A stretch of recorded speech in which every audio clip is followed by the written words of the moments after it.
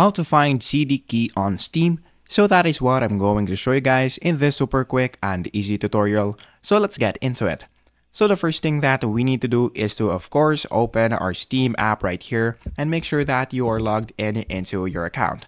Now, the next thing that we need to do is to just go here on one of our games. So just click on the library, and then you're going to see all of the games that you have downloaded, and then just choose the game. So once you're now here, the next thing that we need to do is to just go here on the settings, and then in this part, in the properties, so just look for the CD key right here. So it could be right here on the updates. So if you don't see any CD keys right there, then that means that the developer didn't include any CD keys on their game, and that game doesn't require any CD key. So you can just, of course, just play it. And if you don't see any CD key in this part, the next thing that we can do is to just go here on in this part and then just right click on it and then just look for it in this part.